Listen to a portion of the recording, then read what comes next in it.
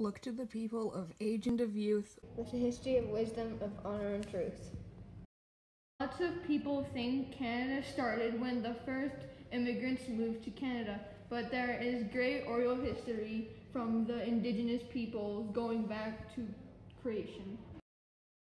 They come to the drum, it's the heartbeat of Earth. They know its value, assured of its worth. The drum represents our hearts and Mother Earth's heart. You are only allowed to sit at the drum if you are living in a good and honorable way. There is the music of story and chant, songs from the heart and songs from the dance. Some people think chants and pow songs are all similar, but each song has its own style and meaning. Dances of meaning, movements of life, of wonder and family, free from all strife. Every Indigenous community has its own style of dancing. Dancing is not only fun, but also spiritual. Every step of the dance is like a prayer. Patterns and symbols and color abound, like the blues of the sky and the greens of the ground.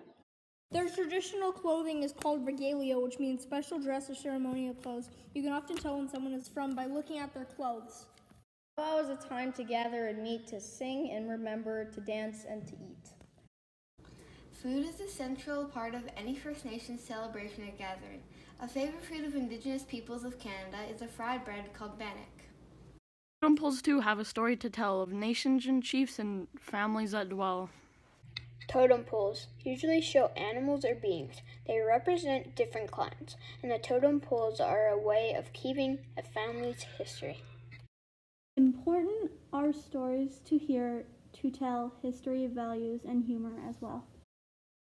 The Indigenous stories are not written down, but are remembered and taught to each generation. The stories can be about history, warnings, or just plain fun. Elders are keepers of stories and tales. Respected and honored, their wisdom prevails. Indigenous people never use the term senior citizen. They use the word elder because it is a term of deep respect and honor. Elders have wisdom and advice that helps people live good and happy lives. Words we use matter to help understand, like the word indigenous, it means of the land. Canada's Indigenous people are the First Nations, Inuit, and Métis. It is best to name people by their home nations, such as the Siksika Nation. Indigenous people, each in their own way, have a name for Creator to speak and to pray. Sometimes called Great Spirit or Great Mystery, the Creator is remembered through prayer. Indigenous people are very spiritual and believe the land and animals are sacred and need to be cared for. We honor Creator by caring well for all of creation, shore to shore to shore. Saying Mother Earth is a way of saying the earth takes care of us. Like a mother, she gives us water to drink and food to eat. She can also show her strength in the wind, rain, and snow, and deserves great respect. Imagine if there were an honor drum where all children gathered wherever they're from.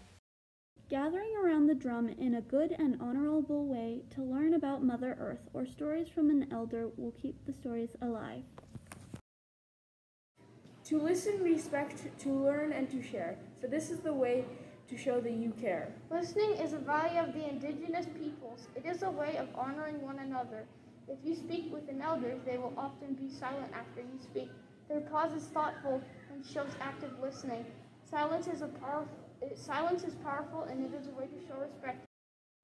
Imagine if there were an honor drum